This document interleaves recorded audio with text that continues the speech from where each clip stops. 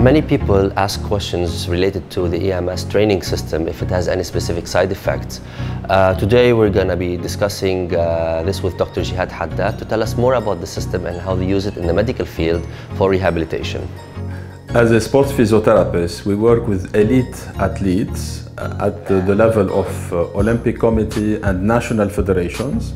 We use EMS Justfit as a additional modality within our rehabilitation programs. We can find different kind of patients, starting from elderly people to elite athletes having different musculoskeletal disorders, acute injuries like ankle sprains, knee sprains, traumas, muscle strains, to musculoskeletal disorders like low back pain, spinal deviation, cervical pain.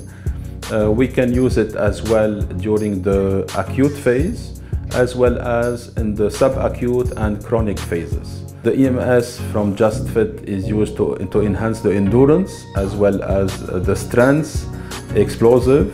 We add functional training. We can use it with other modalities like cardiovascular equipments or just isokinetic functional training, and we can use it with body weight or with heavy weight.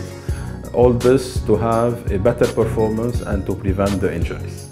We give an example. He has a knee sprain, and now we are in a phase that he can start running. So we use the EMS Justfit training combined with functional training, Mondran. We will increase the intensity, and we can go progressively from one session to another.